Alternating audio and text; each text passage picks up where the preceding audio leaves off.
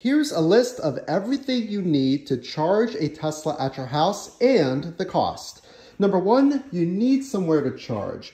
You have a few options, but the one from Tesla is called a wall connector, and this will charge your Tesla 35 to 45 miles per hour in charge, typically done overnight with this NACS adapter, the North American Charging Standard. The cost, $420.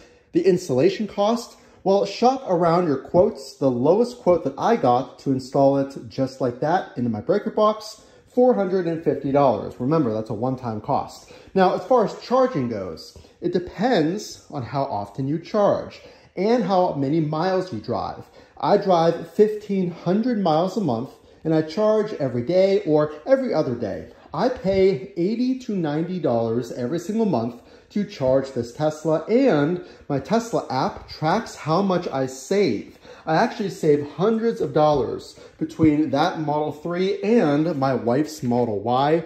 Now, she drives a little less than I do, so we pay $40 to $50 a month for the Model Y, which she is driving right now. So those are all the costs that you need. And remember, there are credits and EV incentives to install a charger and buy a Tesla that can help with those costs as well. Now you know.